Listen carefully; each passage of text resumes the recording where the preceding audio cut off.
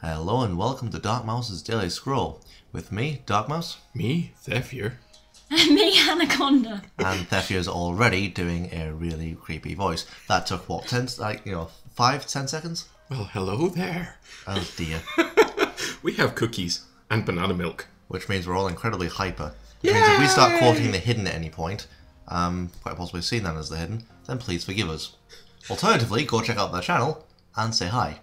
Yeah, so straight into a quick match today with a guy called Magic MW, or possibly a girl. We really don't know. Well, the avatar's female. So we'll call them a girl.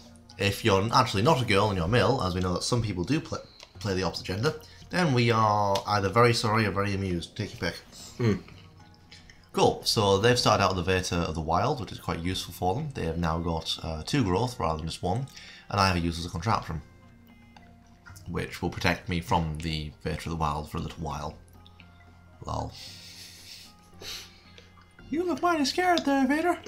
If only there was somewhere you could hide. Don't make me laugh with a mouthful of cookie. But it's funny. I was going to suggest we all insulted you whilst you had a mouthful of cookies so you couldn't say anything back. Oh, we should play that drinking game. I remember the game where you mentioned Ring of Fire, and you said that at one point someone made a rule where they had to insult you at the end of each sentence. That sounds amazing. That was Cassius, and he made the rule that every time someone said anything, they had to insult me. And I was basically silent for the entire time that rule came into effect. I personally like the one mooted in questionable content where you have to say something nice about the person next to you. I quite like the idea of that one. That's mainly because you've been the butt of an insulted drill, possibly. Maybe if you have to say something nice at the beginning of the sentence and then insult them at the end. You have really good hair, you puss bucket. Yeah. No, the worst one for that is instigating the Chantho rule. What's the Chantho rule? Oh, yeah. Chan, you have to say Chan at the start of every sentence and Tho at the end of every sentence, though. That would drive me nutty. That would actually drive me. Suggesting you're not already? The entire, yeah. Is that the Doctor Who thing? Yeah. At the end of that game, and possibly in the middle, someone will be dead. Just straight up dead. I wouldn't be able to handle that. We have to play Captains and Wenches at some point. Yeah, we should. Pirate drinking game. Fair enough. So, I hate to be the one that does this, but looking at the game, yes. Shaping up quite nicely so far. It is, yeah. We're quite a few rounds in, and I just got rid of a Grave Hawk, which was quite nice. I think they played Unleash Inner Power, which isn't a growth card I see too often. It increases the attack at the by 2, I think, at the cost of 2 health. Yeah. Or maybe it's by 1 for each. At which point, only 2 health left. Perfect candidate for a spark. And there we see, I used rigged on the useless contraption, which means that when it's killed in melee, it deals 4 damage to the attacking creature. Nice. Is that a wolf? That's a wolf. That's a Magi Wolf. And that is an ether pump, by the looks of it. And a Copper Automaton. Yay! Which will kill the Magi Wolf before it gets to attack. Mechanical suicide ladybug. Yep. Basically, yeah.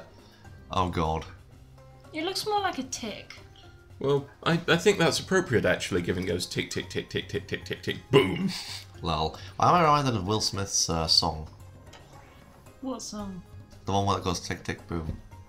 I don't know He did what a song that does that. Yeah, he's done plenty of songs. I know he does songs, but I'm not up with the hippity hops, so I yeah. used to listen to a couple of his Switch and stuff like that. They were quite cool. Yeah, cool. I'll take a The listen at last some point. song that I can recall that he did was I Believe I Can Fly. And that was like... That wasn't Will Smith. Was it not? No, Was it not? that really wasn't Will Smith. He did something. He's done a few songs, but that wasn't Will Smith. Is it bad that the last song I actually remember him was doing was the Fresh Prince of Bel-Air theme No, tune? because that's the one he's most known for. Was which he is quite in cool. the video or something? No. Oh, I don't So know. yeah, massive shout out to anybody who was a fan of Fresh Prince of Bel-Air, because I used to watch that show when I was 7, 8 years old. I Wow. only ever watched it because there was something good after it. The Simpsons. Yeah. Guys, those of you that grew up in the UK about the same time as us, who remembers the Monday Night Simpsons, then nothing the rest of the week, then fucking double bill on Friday night? I kinda do. And Buffy on Thursdays. Yes. I didn't. And I always missed Buffy because I was at Brownies. So I didn't tend to get to watch a lot of TV growing up. Which is probably why I'm so odd these days. But That was like the only thing I watched on TV back then. Was like Simpsons and Fresh Prince. Oh, and Robot Wars. so I managed to get to watch Robot Wars every now and then because I watched that with my parents. That was quite nice. I didn't like The Fresh Prince because I don't think I really like Will Smith. That's fair enough. He kind of Fucking annoys me. blasphemy! Well, Actually, no, he pisses off a lot of people, but... And the butler with the really, really awful accent. now here's something quite cool. Just quickly, a good bit of removal from energy. Always look for your combinations. The Vage of the Wild got absolutely destroyed by a proximity mine, and then I managed to pull a burnout, which destroyed the Major Wolf. Never be afraid of playing early spells that will kill early creatures off. Especially against growth. Particularly against growth, because their early creatures can be built up dramatically into late game monsters. So if you're starting out at energy, or you've added energy into your deck, and you're not entirely sure in games whether you want to use your spark now or save it for later, if you play your energy well, and you've got clock libraries in your deck, and you can get those out and protect them well enough, and get them to get more cards in your hand, if you can get to the point where you're cycling your deck through ridiculously quickly, then either use it or sack it. Try not to hold on to your cards for too long, because that can result in the perfect situation being there, you hesitating, not using your removal, and then the perfect situation just saying bye, I'll see you later, and never coming back. I've had that so many times before, and I've sat there kicking myself wishing I played a Thunder Surge at that moment, or I'd sparked that creature, or I'd burned that creature, or I'd done something differently with my removal spells. So here's a question for you, in that kind of vein.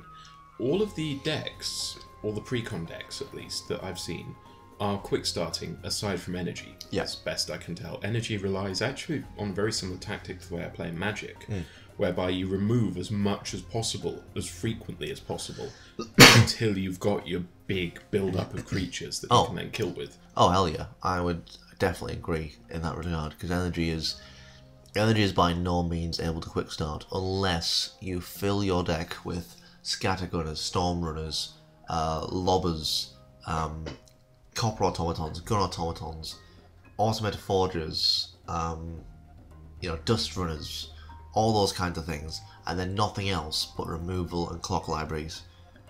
That's the only real way you're going to make an energy deck that's particularly quick starting. Even then, you're more medium than quick, I'd say, because you're still not going to have the sheer volume of creatures that growth, order, or decay can pull out of its arse. Exactly, yeah. That quickly. So energy doesn't have a lot of variety for their creatures in regards to other decks.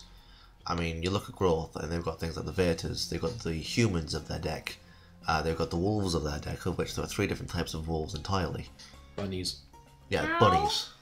Bunnies are something in their own right. There's only like one type of bunny, but it duplicates. Yeah. I think the reason why you don't see many people playing bunnies though is they seem to be quite rare to find, if that makes sense. Yeah, well there is that. I mean, they're just for you every now and then. You must see bunnies, but with the beta being going on for as long as it has done, it's gone to the point now where it's got its 4th resource, decay. And that's been going on for a while, so it must be, what, 2 months into beta now? 2-3 months? Oh, easily, yeah. At least 3 months, possibly. I'm a bit fuzzy on the exact timing. But in that time, someone must have pulled a load of bunnies and thought to make a bunny deck. I have played against one person, and that was really cool. But there must be a viable tactic, surely. I'd say bunnies if you shield them for a couple of turns while they build up. Then play Necrogeddon on them. Well, it's like the Oh god, yes. Bunny Rush. the brother of the wolf, for example. I would keep him protected until he's produced at least like one wolf to like replace himself if he gets fucked over. Now I'd say for his cost, because I think he costs at least 4 resources. Yes, he costs 4. Oh sweet, I got it right. I wasn't entirely sure about that, because I don't do growth that often.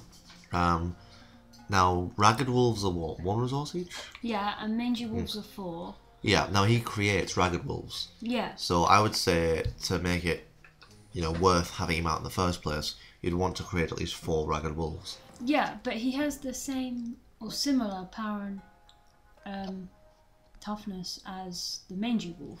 Yeah, I think he's got 1 more toughness. Actually, I think their power and toughness is reversed. It might So the be, Major yeah. Wolf has a toughness of 3, and the Brother of the Wolf has an attack of 3. Yeah.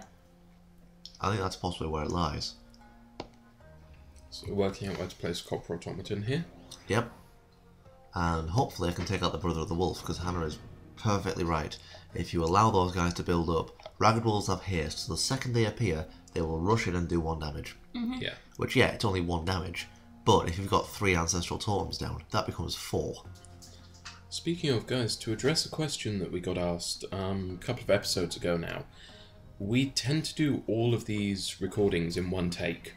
Like 99.99 recurring percent of the time, we do one take straight through. Yes. We very, very rarely cut stuff up or, take it off. We might remove areas of silence, but we'll never go back and re-record anything. Mainly because we find that, you guys are listening to this, you really do want us almost in real time. Now, we don't do that whilst we're playing the game because we find that having to concentrate on the game to that degree is quite difficult.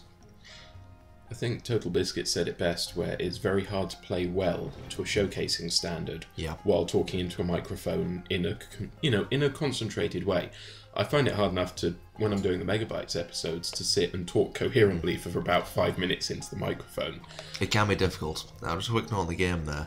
You'll see the board's been cleared. Growth has one particularly powerful removal card. Was that a Quake? Yeah, spot on. I really want to get my hands on one of those. Now, the downside of a Quake is... Actually, Hannah, do you want to go through this? The downside of a Quake. I mean, the advantages and disadvantages of what Quake can be for a growth Does it player. damage your creatures as well? Yes, it does. Yeah. It basically does 3 damage to all opposing structures and 2 damage to all creatures. That's everything. Everything on the board. So if you've got a lot of little things, because you're playing growth, they're Yep. all going to die too. Oh, hell yeah. Unless you've bolstered them beforehand. Exactly.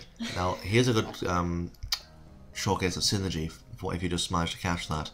Was a Thunder Surge, removed the Kinsfolk Brave, and did 2 damage to each of those Gravehawks. And the Ether Pump slammed down, doing 1 extra damage, which killed off those Gravehawks. You're really not letting them keep anything, are you? Playing White the Dirty removal game right now. As an energy player, you can't afford to let your opponent keep stuff. Yeah. Because by the time you have your creatures, they've got an army. You sit there and you're like, oh, brilliant, I have a Cannon Automaton.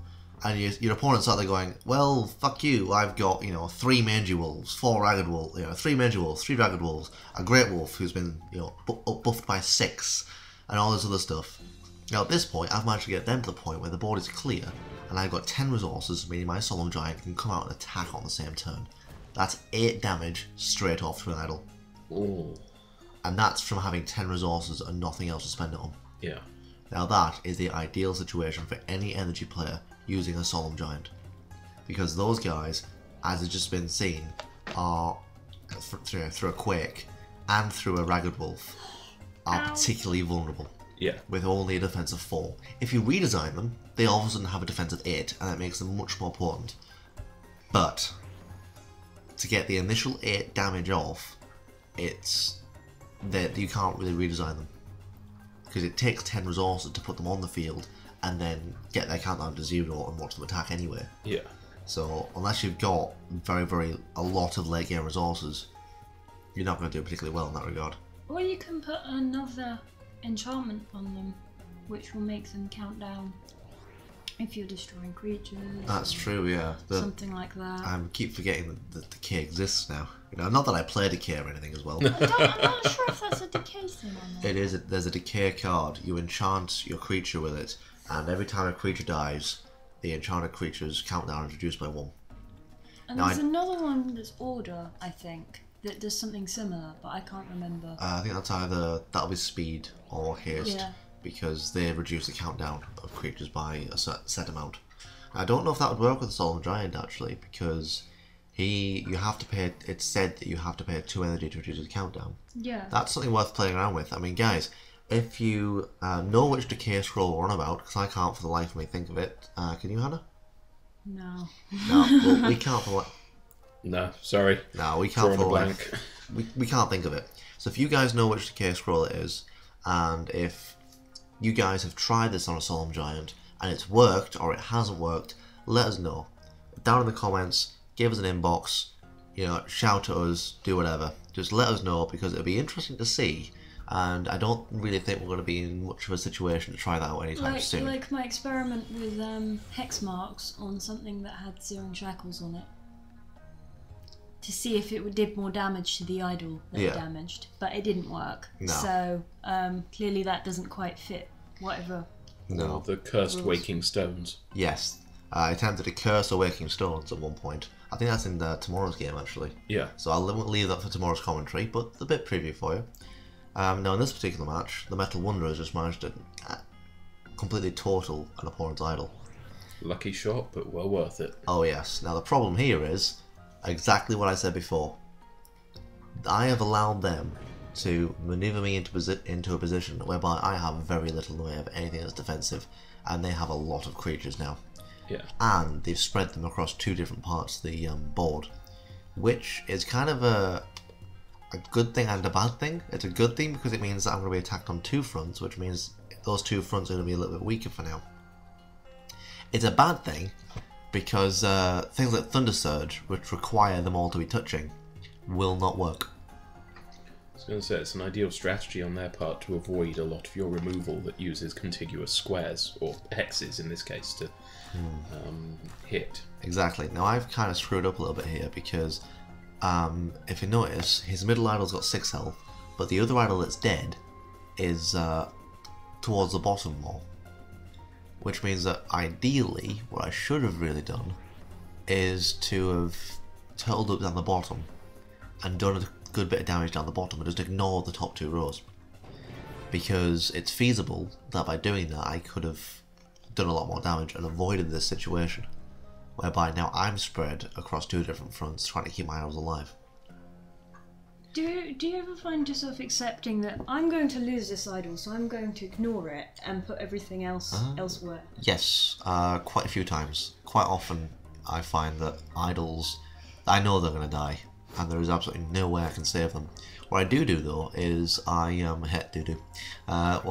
I do is I will place down a sacrificial creature or a sacrificial structure, and they'll be there purely to kind of say, here, look at me, I'm defending this idol. This is obviously, you know, integral to my particular strategy. Please don't kill it, I need it. At which point they will then put more effort than is needed into killing the idol. That's making loads of noise and getting donuts. Well, Custard donuts, motherfuckers! oh dear. I think I'll save that until the end of the recording. Now, What, you don't want a mouthful of custard while we're recording? and that was a couple of seconds since the unveiling of the donuts that a custom joke was made. Of course! Oh dear. It's his fault. Well, take full responsibility. Now, children. So here we are is a perfect example of the screw Dark Mouse over in royally strategy that a lot of players use these days. It's almost like they've been watching you on YouTube or something. Yeah. All my strategies have been shown up because I'm on YouTube now. I can now never win another game. That would suck. I find that playing Growth myself, though, I end up in this situation against energy. Like, their side of the board is full, and I'm struggling to protect everything at once. I think that's... there you go, a Thunder Surge. I got rid of quite a lot of stuff there. I think that particular problem for some Growth players probably either comes down to deck composition or just sheer bad luck. I mean, I've had games where I've had a brilliant run of cards in my hand. I have known that I've got the perfect draw because the opening hand has been perfect, exactly what I need. The right ratio of 1s, 2s and 3s in my hand to make my opening start particularly strong and keep it strong throughout the game. But then I've known situations whereby I have drawn an opening hand and I've had Violent Dispersal, Thunder Surge, Cannon Automaton, and something else that's worth 4 resources, the Metal Wanderer in my hand. And nothing that's worth 1, nothing that's worth 2, nothing that's worth 3.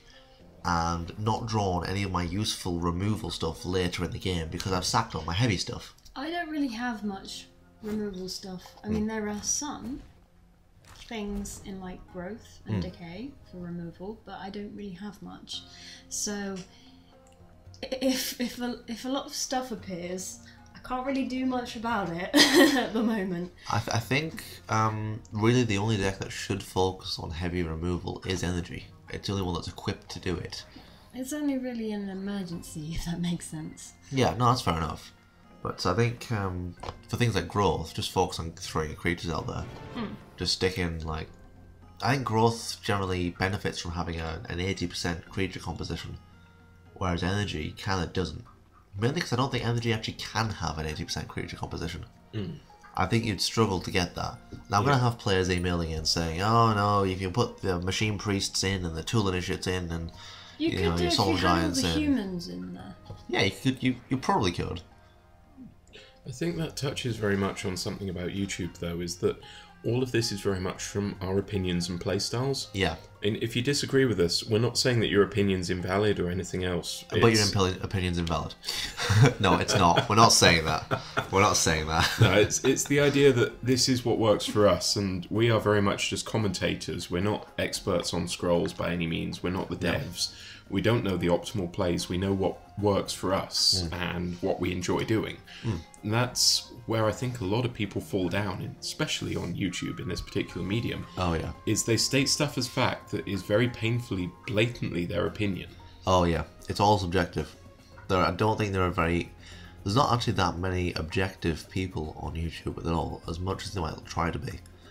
I just think it's very hard to be objective. We are limited by our experience. Oh, hell yeah. I mean, I know I like custard donuts, so I'm going to say custard donuts are good. Yeah. From my point of view, they are. But there will be someone watching this video, or even contributing to this video, that does not like custard donuts. Quite possibly. Could be gluten and... Lactose intolerant. Glucose and lactose intolerant, in which case it's a death trap. Yeah. For example, enough, yeah. I like cheeseburgers, but a lactose intolerant Hindu wouldn't like cheeseburgers. So, you know... Just making the point, everything is like subjective here. You know, you have to take everything that's said with a pinch of salt. It is indeed. Or if you've got high blood pressure, without the salt. Yeah. Very true. On a card-related note, in the few turns before this, my opponent attempted to get rid of the clock library that was there.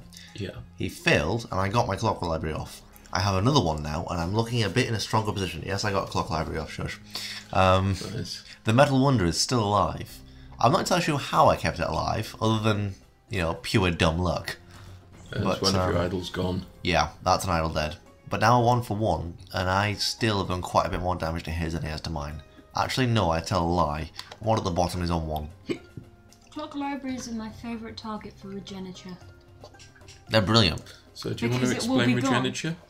Well, it increases the health of the unit targeted, but also damages the idol belonging to the person who owns that unit. So if you put it on a clock library, it doesn't matter that it increases the health, because it's going to be dead soon anyway. Yeah. This is true, but there's a trade-off. Do you want your opponent to have those extra 3 scrolls? Because it helps them cycle stuff through the deck. So if you know they played a Thunder Surge early on, and then they start cycling through using clock libraries, then... What will it...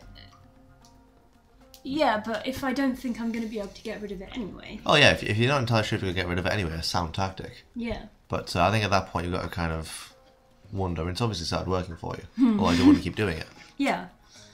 That's a good idea. I mean, stuff like that on structures is brilliant. Particularly if you're not entirely sure if you can kill them. Hell, you might not want to kill them. There are certain structures that your opponent can play down, and if you're using Decay, that's more of a boon to you. It's like, oh look, you've put a structure right in front of there. Oh, what a pity, it's only got 1 health. Well, your idol's dead anyway, dude, sorry. It's like things like the Loyal Darkling. They've been put in there purely because Decay doesn't have a lot of hard-hitting late game stuff. I think the only one I've really seen is the Ilmire Witch Doctor. Yeah. Or the Ilmire Rot Eater if you've powered it up using either Grizzly Craft or just having it survive a load of other creatures around it dying. Now, to combat that, to get rid of having to plough through lines and lines and lines of enemy units, because nothing in Decay has Relentless as far as I'm aware, the Loyal Darkling, when it dies, will do 2 damage to an idol on that unit. Idol on that row, which is particularly useful Because late game, if you've only got 2 damage left on that idol, then yeah, it's dead. I think Relentless is more of a growth and order thing. It is. I mean, nothing in energy, inherently has it, but you can use Machination Mindset to give it to it. I'm a bit screwed. Oh. Crimson Bull, this might be GG. Yeah. Yeah, that's GG. Wow. Magic MW? Quickly. Yeah. That was Nicely a really played. good match, though. That was a hell of a good play at the end there. Oh, hell yeah. I mean, stuff like that the growth players can pull off is particularly useful and good. That was a brilliant play by Magic MW and a brilliant match. And I hope to see him in later matches, actually. Or her in later matches. Yeah. So now we'll get the scroll. Again, just the 1 scroll, saving up for the scrolls pack, and we get Unbind. Nice. Cool. So that's all we have time for today. Like, favourite and subscribe to support the series. We'll catch you next time. Bye, guys. Hi guys, Thef again here. I'm hijacking the end of today's Daily Scroll to tell you about a very exciting project run by us, launching on Kickstarter called the State of Gaming Address. If you are in any way interested in how gaming affects society, or whether there's any truth to the mass media claims of games making people violent or other such things, come and support us on Kickstarter, link in the description below. We will be creating a multi-part series looking at games from a scientific attitude. That doesn't mean we're trying to suck all the fun out of them. It means that we want a response as gamers every time the mass media turn around and go, "Oh, games make you violent," or "Games are bad for kids," or whatever. Come find us on Kickstarter for more information. There'll be a big Q&A type video going up either later today or tomorrow. Thanks for your time. Bye.